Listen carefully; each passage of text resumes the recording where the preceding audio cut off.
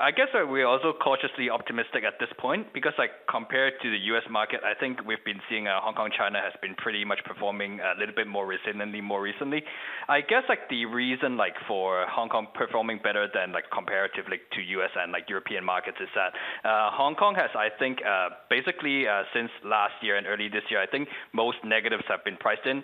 So basically we've been seeing a trade war impact, China economy slow down, Hong Kong economy slow down, the unrest from the social impact from the social unrest, and now also the virus situation. I guess people have been sort of factoring doomsday scenarios and negatives in there already. So basically any news that comes out right now isn't something that we haven't heard before. Whereas in the US, I guess US basically they've been outperforming for the past few years, including last year. So basically when all the negatives come in and people sort of realize that is what's happening to the China market, then I guess that is translating to the US market right now. So I guess for right now, I guess there's a little bit more downside for the US equities, whereas for China, I guess people have been sort of seeing valuations I guess are getting a little bit attractive right now near the trough of historical valuations, and seems like the situation in China is also getting a little bit better in terms of the virus situation. So I guess that's why the markets are climbing back up.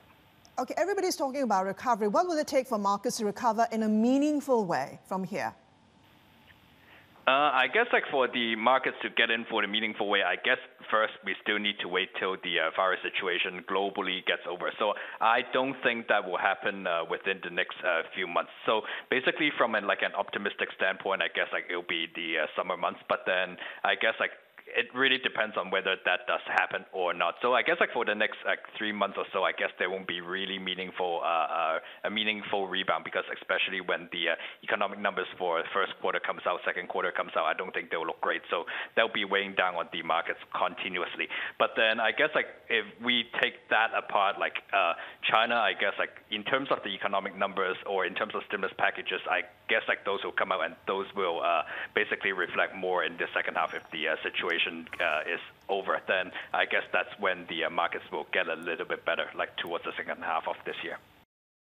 Hi, I'm Emily Tan, and thanks for watching CNBC. You can check out more of our videos by clicking on the boxes on the screen, and don't forget to subscribe to the channel for more. Thanks for watching.